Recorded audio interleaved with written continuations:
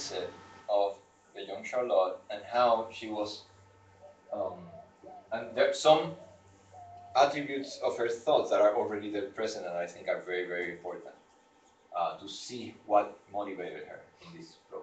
So this is the letter. Sunday. My dear friend, and this is Charles Mason's writing. Mr. Hodgson wrote to me the other day, and in his letter was the following excellent advice. Choose no friends but those whose society you would like to enjoy through eternity. It is not a, is it not a beautiful thought? The business of making that eternity a happy one belongs to ourselves. I am all alone here. There is no one with whom I can seek that sympathy which is such a craving of my nature. I live within 5 minutes of the sea, and yet until this evening I have not even been there. I had no one to go with, and could not summon courage to venture alone in a place so strange to me. This evening, however, old Mrs. Reed took the matter in hand, and after a great deal of persuasion succeeded in getting me to try the experiment. I got into a retired part of the beach and stood watching the sea, half inclined to cry, half inclined to laugh, and more than half inclined to scream with a strange wild joy, and throw myself in and join with the gambols of the waves.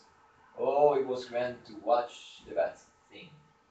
The view bounded only by the darkness of the horizon, where the green sea and the blue sky melted into one, and there it lay, its great bosom, seeming to be ever heaving and swelling, with deep emotions of gratitude and love to him, who made it what it is, with its endless hymn of praise to its great Creator, from the depths of its mighty heart, and filling the air with its deep strong cadences. What are the wild waves saying? I cannot tell. You know, tell you, sorry, I cannot tell you how passionately, how intensely I love the sea.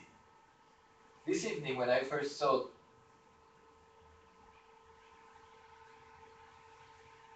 the great boundless expanse of waters and heard the rushing of the waves, I felt my heart beat and my whole being stirred as if, I don't know, as if what, for I do not know of anything else that could have had just the same effect. I never look upon it as a mass of insensate matter, but as something having a grand sublime existence, nearer and akin to the all-pervading spirit, essence of the Godhead, than any other creature. I believe that were I left to follow the dictates of my heart, I should worship not the sun, nor any of the heavenly bodies, nor yet any of the teeming offspring of the earth, but the sea, the mighty sea, would be the idol of my heart.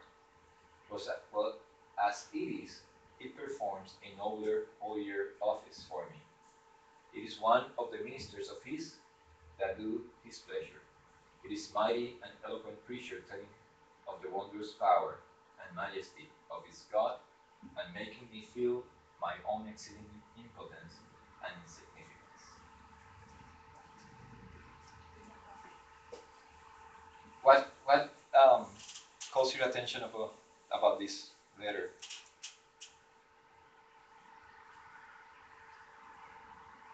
It's creation. It's spiritual. Yes. She's doing something, or she's reflecting something that is very foundational in her own process of education, which is what she defined or called a meditation. She's meditating. Yes, she's observing the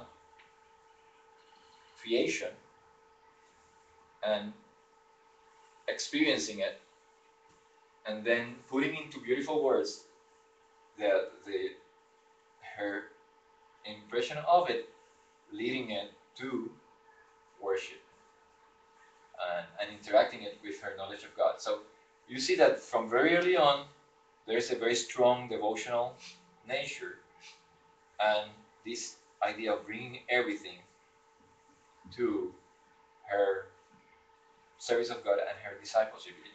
Remember that it began with quoting the advice of a teacher telling her to only have the best friends that you would like to have rest of eternity. And she said, this is a marvelous advice.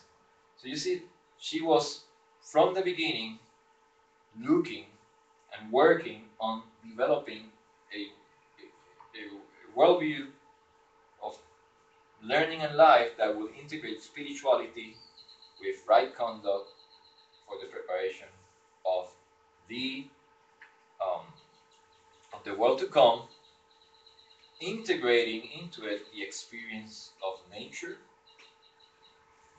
the knowledge of morals, and the teaching of Scripture, all integrated in one. And I think that in that sense, it's very revealing to what she was aiming for and what will lead her in that. What was her experience, she found a way to convey it to others. So that's what I mean when I say education as discipleship.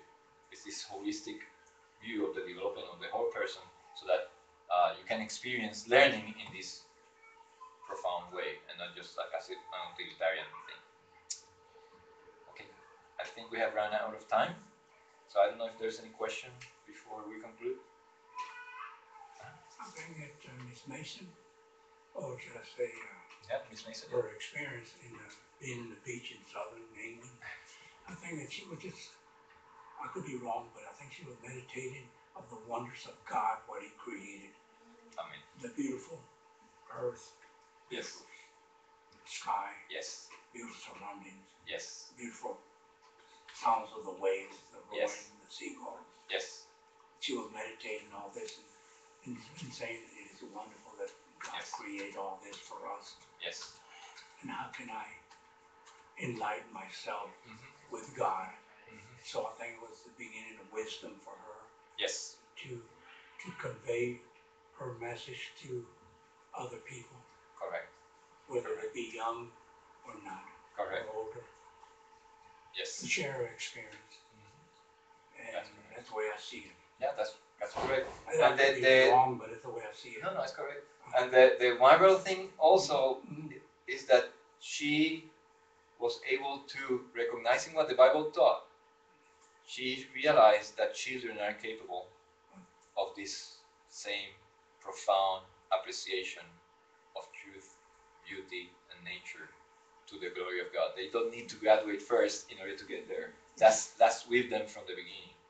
And you just have to protect it and encourage it. And that's a very, very good, wonderful insight that we'll come back to.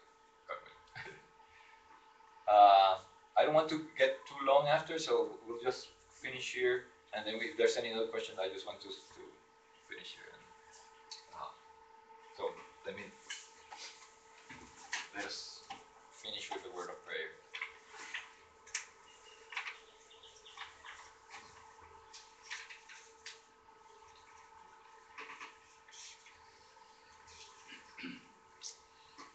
Let us pray.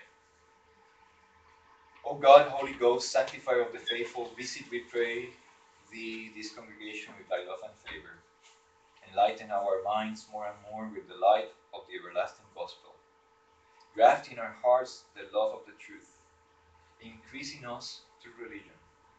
Nourish us with all goodness, and of thy great mercy, keep us in the same, O blessed Spirit, whom with the Father and the Son together we worship and glorify as one God, world without end. Amen. Thank you.